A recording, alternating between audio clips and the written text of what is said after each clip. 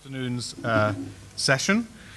I'm Mike Ferguson. I'm the Dean of Research for the College of Life Sciences at the University of Dundee, so I have a very big interest in life sciences in general, particularly interested in the translation of basic science towards therapeutic solutions, particularly keen on this afternoon's first session here, Evolution of Non-Profit Organizations, and how we as a collective, academics, PDPs, and industry can work together to solve unmet medical needs to help the planet. And we're going to hear two great examples about that this afternoon. I should also say that the University of Dundee is very excited to have BioDundee as one of its main partners in the city. BioDundee is a great organization, and I'm sure you've been enjoying all the organizational skills of Alison Beattie and her colleagues in getting the event off to a great start. So, the first speaker this afternoon is Ken Duncan. Now, Ken is a Scot and was trained in Edinburgh and then did his PhD in Glasgow and postdoctoral work in Glasgow, as well as postdoctoral experiences at MIT in Boston and Harvard Medical School before joining GlaxoSmithKline, where he worked for many years and took on a tremendously important role there in the neglected diseases area, and is a great expert in tuberculosis in particular. Since 2004, he's been at the Bill and Melinda Gates Foundation, where he's now the Deputy Director of Drug Discovery and Translation, with a special remit for neglected diseases, particularly TB, malaria, diarrheal diseases, and indeed other neglected tropical diseases. So he's a very experienced coordinator of academic, industrial, PDP sector cross-collaborations to deliver solutions for the developing world. And I'd like to invite him to come and give us his presentation entitled Partnerships in Drug Discovery and Development. Ken.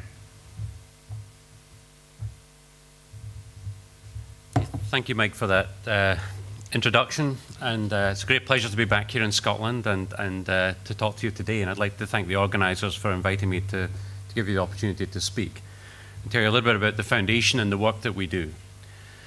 So what I'm actually going to talk about today then is really to introduce the work of the Foundation broadly, then talk to you about our drug discovery portfolio, which I'm responsible for, and then talk a lot about the importance of partnerships and how we work as an organisation and some of the things that we do which are sometimes different from the traditional ways of working. I hope to touch on a number of things which actually came up this morning. There was a lot of interesting ideas came up during the presentations. And I think you'll see from what we do that we tend to try and work in a very collaborative and open way. So moving on then, let me tell you a little bit about the work of the Foundation. The Foundation is a private foundation. It's headed by the co-chairs, Bill and Melinda Gates. And their belief is very much that all lives have equal value, and that drives very much everything that we do. So that leads us to work in very particular ways, and we obviously address things where there's the greatest inequality in the world. The history of the Foundation is that back in the late 90s, Bill Gates was very, very busy with Microsoft, but was also starting to think about philanthropy in general. Bill and Melinda read an article about rotavirus back in 1998 and were astonished to learn that 500,000 children a year die from this vaccine-preventable disease. And that really spurred their interest in starting to think about the bigger problems and to try and analyse where they could have the biggest impact. Back in 2000 was when the Foundation, as it currently stands, finally came together. And during the early part of the 2000s, it started to expand its efforts. The Foundation was boosted in 2006 by Warren Buffett, who decided to give away his wealth through the Bill and Melinda Gates Foundation. And that really doubled the size of the investments that are made annually. In 2008, Bill joined the Foundation full-time, and he's a very active participant, and he's very engaged in the work that we do. In terms of the reach of the organisation, we're based in Seattle, and we have a number of offices around the world, including one here in the UK in London. There's about 1,100 employees who are responsible for the work that the Foundation does. In 2012, we made grants of about $3.4 billion. since inception, that's $26 billion spent, and the endowment currently, as it stands, is about $34 billion. $36 billion. We also have the funding from Warren Buffett, which I mentioned. So over time, this will represent a significant investment in the areas for which we're responsible. The things that we actually focus on really are driven by two simple questions. What are the areas of greatest need, and where can we have the greatest impact? And that inevitably means focusing in on things like vaccines in the developing world. That's where we can really have the most immediate impact. And you've probably heard news stories around polio eradication. It's our #1 priority as a foundation at the moment, and really trying to drive the world towards a solution for that particular problem.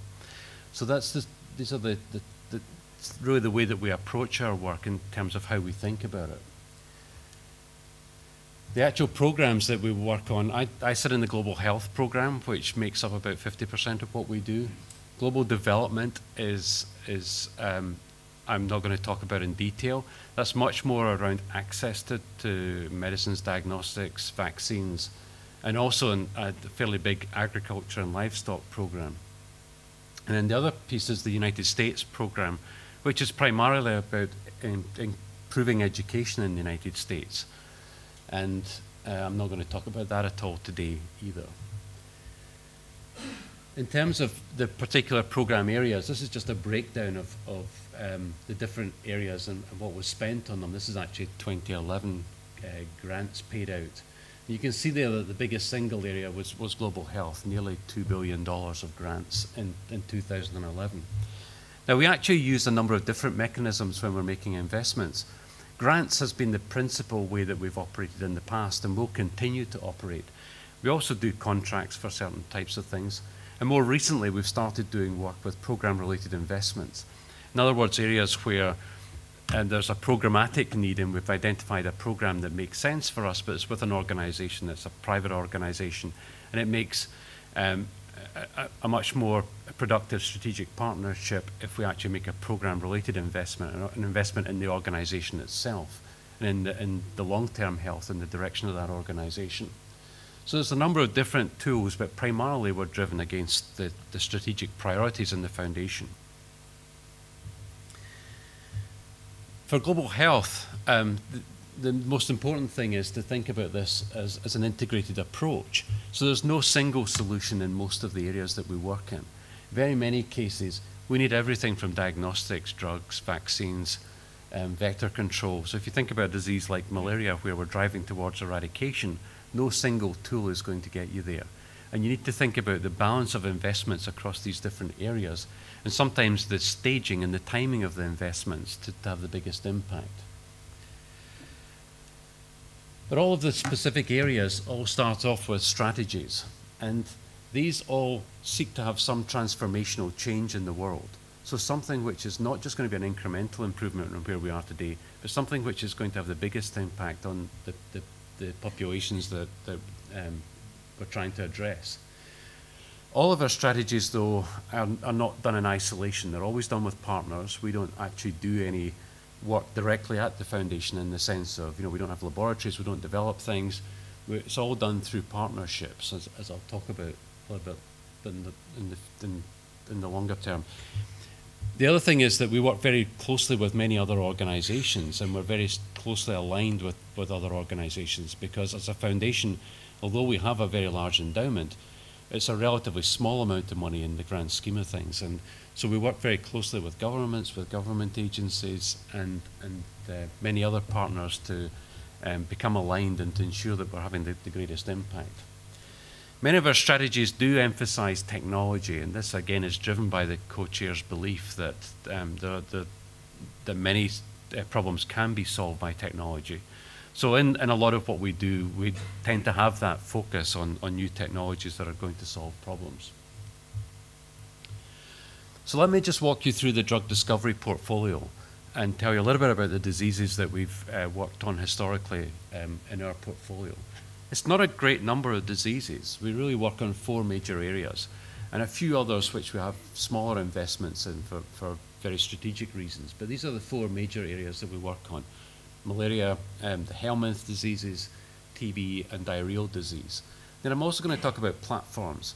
So when we think about the drug discovery portfolio, we have individual focused investments in each of these areas, but we'll also invest in some platform technologies that really are to address across all of those areas. Taking malaria first, you'll see in each of these slides I'm going to go through, there is a little map, which is really just to illustrate the burden of disease around the world and where it's focused. Our priorities in malaria have shifted to a certain extent from an initial focus on drug discovery for agents which treat acute malaria. So this is malaria caused by Plasmodium falciparum, and this is what really kills very many children, especially in Africa. About 650,000 lives are lost every year to malaria. And so we have focused on a pipeline of drugs to treat acute malaria. And there is actually quite a healthy pipeline in place already. But as we start to think about the future, we're moving towards an eradication agenda. And what are the tools that we require for eradication? So the target product profile that we currently have is this thing that we call SERCAP, or Single Encounter Radical Cure and Prophylaxis. That's asking an awful lot, so it's not going to come out of a single pill. It will likely come from a combination of pills. But we need to intervene in the malaria life cycle in many different stages, going beyond the blood stage of the disease to the liver stage, to the hypnozoite forms, which are particularly prevalent in Plasmodium vivax infections and cause these recurrences of the disease, to the gametocytes and the stages which are the sexual stages which are involved in transmission. And so we're looking to interrupt now at multiple different stages. In helminths, the two diseases we're particularly focused on are onchocerciasis, or river blindness, and lymphatic filariasis, or elephantiasis. And these are really chronic diseases that cause major problems in developing countries. Especially, again, looking at the map, you can see Africa is badly affected by these diseases. So these are diseases that affect about 1 billion people in the world. They're treated at the moment with mass drug administration programs. So you've probably heard of ivermectin. It's a drug which Merck has given away for many years and will give away until river blindness has disappeared. And the second one, elephantiasis, is treated with albendazole, a drug which GlaxoSmithKline donates.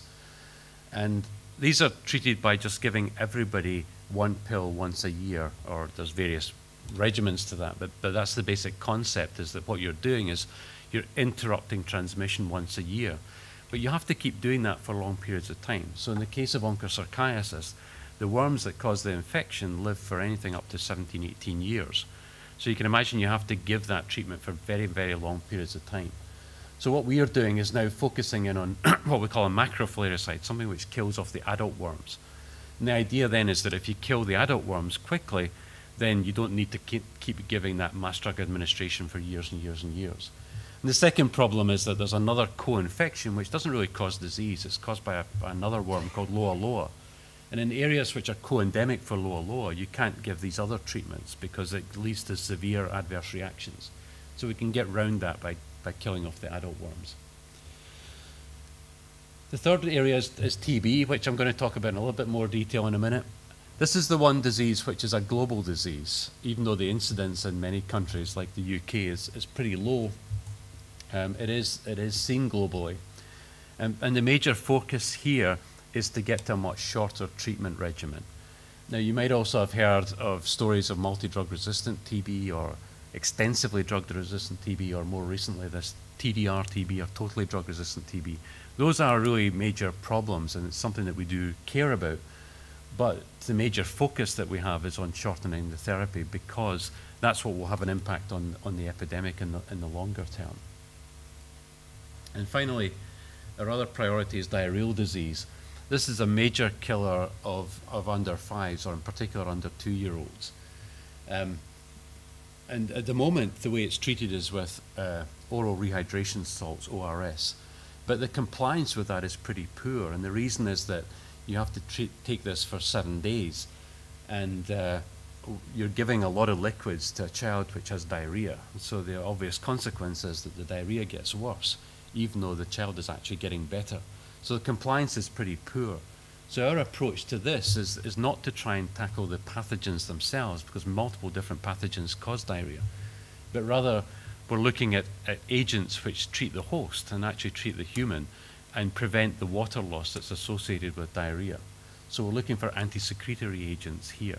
So it's a very different approach from some of these other anti-infectives approaches.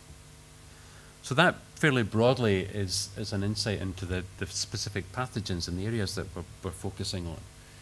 I'd also just like to mention, though, some of the platform technologies, and this is an area where we actually have a lot of interaction with biotechs and with organizations that are trying to build a platform, sometimes for one indication, but where that indication may have a use for global health. We have investments with, or we work in partnership with many pharma companies and other organizations that are high throughput screening, or the sorts of lead optimization technologies and the specialization that needs to happen there to really do things at proper scale in terms of the efforts that we make to find new drug candidates. A second issue for us, though, has been the diversity of molecules available for screening. Now, for 3 of these 4 areas that I mentioned, these are anti-infectives, and historically it's been very difficult to find new molecules that really can go all the way in anti-infectives from the big pharma libraries, which don't tend to have the diversity of compounds that you really need for anti-infectives. So we've made a number of investments to try and increase the diversity of the compound libraries that we've been screening. One of these that we announced recently was with a company called Anacor, which has a particular technology of making these oxaboryl type compounds. And so most of the pharma, or none of the pharma company libraries contain compounds that have a boron atom in them in this sort of position. And this is it's a technology that's proprietary to Anacor. But we've had a lot of success in this space in finding molecules that are active against the pathogens that we care about. And so we're now trying to drive these forward into drug candidates. And there is actually a candidate in the clinic for sleeping sickness that came out of an Anacor library. Another area is structure-based design, which again is required across all of our disease areas. And in many cases, we have looked to try and look at very well-validated targets which are chemically validated. In other words, we know that there is a chemical compound which can actually kill the pathogen through a particular target. We're trying to exploit that by getting structure-based design underway, often in parallel with other drug discovery efforts. And a final area is computational chemistry. It's another platform where it has broad applicability across a number of different areas. So we're looking at various different computational platforms that really help to boost the efforts that we're trying to make. Now, in this space, I've just highlighted here the pipeline from early target identification through to clinical development. I should also say that we work with a number of partners, these things called product development partnerships, or PDPs. And there's 4 of them who are heavily involved in the drug discovery space, and these are the ones that we tend to work with here. And they tend to operate in the space between where we actually have leads through lead optimization and taking things into the clinic, and developing a portfolio of projects across a single disease focus, and being able to work with multiple partners and look across the area and focus their investments in the compounds that have the greatest chance of success. But directly from the foundation, we also work with many other organizations, with academia, with research institutes. We actually have a partnership here in Dundee with the College of Life Sciences, and a program that we jointly funded with the Wellcome Trust to do lead optimization. And then with many biotech companies and with many of the pharma companies as well. Now, these aren't hard and fast where these endpoints are. They're all pretty grey and soft areas there, and in different diseases we work in slightly different ways. So don't read into this that we don't have people working in lead optimization, or that these guys don't do earlier work. It's not really like that. It's a bit of a balance, but just in general terms, this is where the major focus of those different organizations is. So I'm going to walk you through how we're working in TB and the sorts of partnerships that we work with, and why it's important to not to try and look at these problems in isolation, but only look in collaborative programs. TB treatment today is still very difficult, and it might be hard to believe, but it still takes a minimum of 6 months to treat a TB patient, and often up to 2 years. it requires multiple drugs. And this is just to give you a sense of this. This is about 1/10 of the course of a TB therapy. And so you start off with 4 drugs for a couple of months and then move on to 2 drugs for another 4 months. But you can imagine taking this lot is not that terribly easy. And you actually feel much better after a few weeks. So compliance is relatively poor with that therapy. There's also this issue of directly observed therapy. So you have to manage the patients very carefully. And the cost of the drugs only represents a small proportion of cost of treating a patient. And then there's issues like drug safety. You know, it's pretty astonishing that each of these drugs has pretty bad safety profiles. I mean, overall they're pretty safe, but they're much less safe than the drugs that you would probably take forward into the clinic today. Drug-drug interactions are a real issue. Rifampicin causes real problems in also co-administering HIV medicines. And so we need to try and get to a regimen that's shorter, safer, and much easier to deliver. Now, there is some good news on the horizon, though. Last December, the FDA approved bedaquiline. This is the first new TB drug that was approved in over 40 years. Now, it is only approved for multi-drug resistant TB, and it was given accelerated approval on the basis of a phase 2 clinical trial. And the company is committed now to moving this forward into phase 3 trials. But that's the one piece of really strong news is that this drug has actually advanced forward to registration.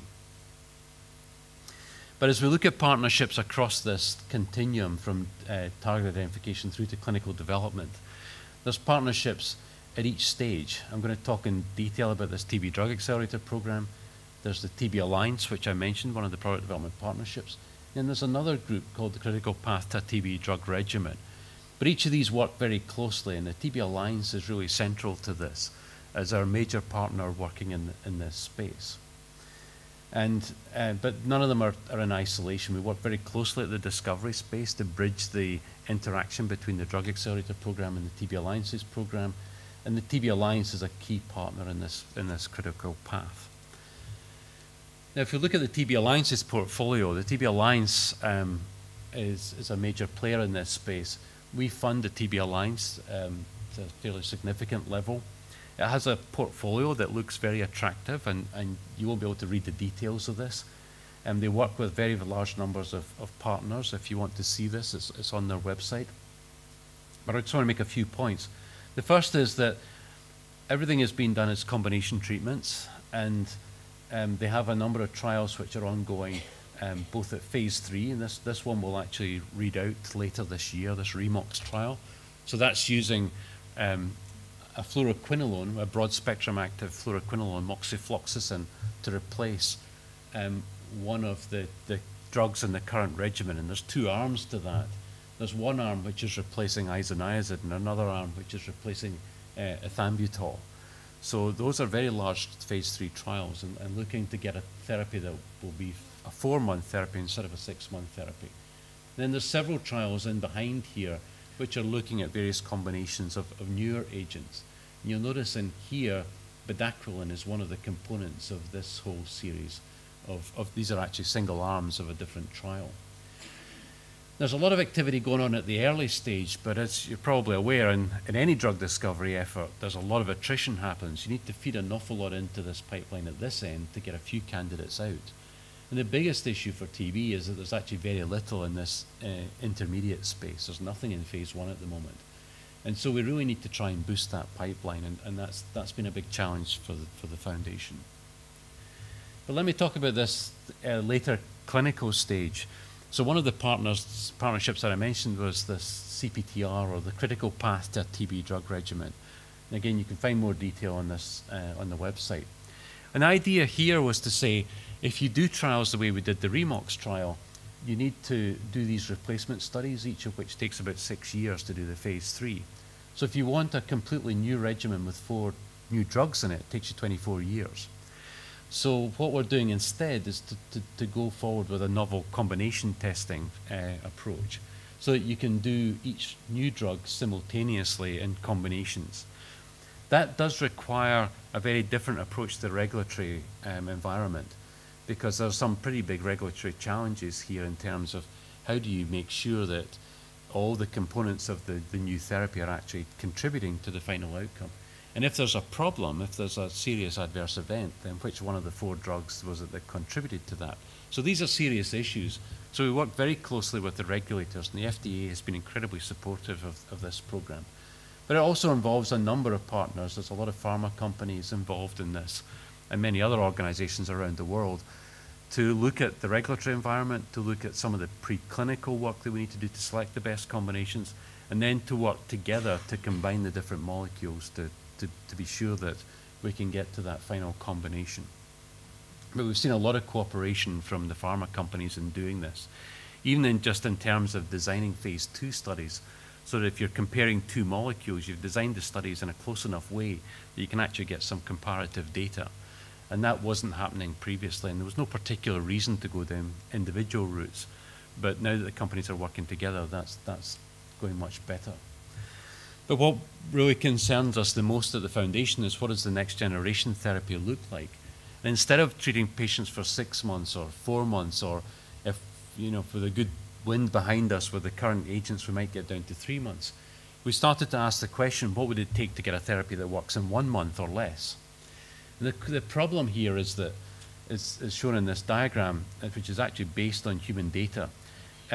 Here's the bacterial burden, and this is the treatment. And what you get over the first week is that you get this very rapid kill-off of most of the bacteria that are in the lungs. But then a lot of bacteria persist for a very long time. And it's very, very hard to kill these persisting organisms. So we started to think about, how could we tackle this population and find new agents that are really able to shorten that therapy?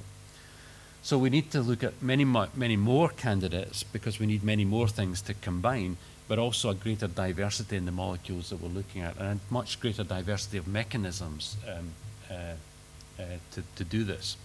So the solution to this was this TB Drug Accelerator program, which brings together a number of academic institutions, research institutes, including the National Institutes of Health, includes the Drug Discovery Unit here in Dundee, and then 7 different pharmaceutical companies working very much in an integrated partnership, where we're actually screening the compound libraries, we're doing hit and lead identification.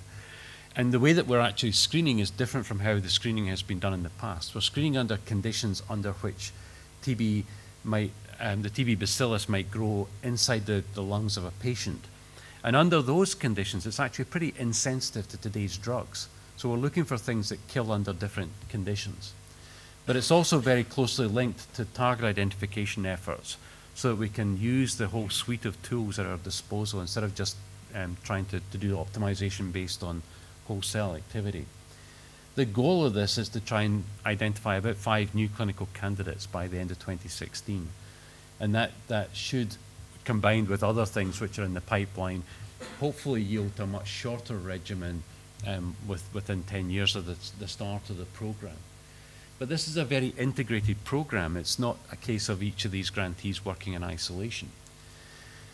And so the way that we've done this was to say that we had to have early collaboration, really to avoid the redundancy that you normally see in these individual efforts. There's data sharing at every stage so that we maximize the efficiency of the program. And the companies can therefore work on each other's compounds. And this is a very different paradigm, so that only the best compounds are being advanced towards candidates. And we've really broken down a lot of the barriers here, and the data sharing that takes place, including the structures of the compounds, is at the hit stage. And although it is still within the confines of a confidentiality agreement, there is a commitment, though, that we will put all the structures of the compounds into the public domain in a certain defined period of time. So that will, over time, lead to an awful lot more information being in the public domain. But this is really taking the program back to a sort of pre-competitive stage, if you like, and to try and really avoid this redundancy that happens. Because what we've found is that very often the same sort of chemotypes emerge from the compound libraries from the pharma companies. These all get worked on in isolation. And then, for most things, they'll actually stop. Most programs go into hits to leads, a little bit of chemistry is done, then the program stops. That's just the attrition that happens in the pipelines. What we're finding is that when we get hits, we share those across the companies. And we've had multiple instances where we've said, we've already, another company's already made a few hundred compounds in that series and they found a particular issue with it. So we've actually stopped programs before they've started. The other thing that we've been able to do, and that avoids sort of futile approaches, the other thing we've been able to do is to say, somebody has a singleton compound from their compound library. What you would normally do with that is to say, it's a singleton, I don't know what to do with it. It's too much of a risk to put some chemistry onto it. So we asked the question, are there similar compounds within the other pharma company libraries? We've had a couple of instances where we've been able to identify over 600 compounds that are closely related in the other pharma libraries and been able to quickly screen those and then move things on much more rapidly. So just to finish off, so this gives us a model for working in a very different way to address a disease like TB. So just to sum up, I hope I've given you an impression of the sort of work that the Gates Foundation does and the portfolio of programs that we have in our drug discovery projects. And then just finally an example of how we actually use partnerships and try and bring people together to work much more efficiently in our space. If you want more information on the Gates Foundation, there's lots of electronic media to do that. And thank you very much for your attention.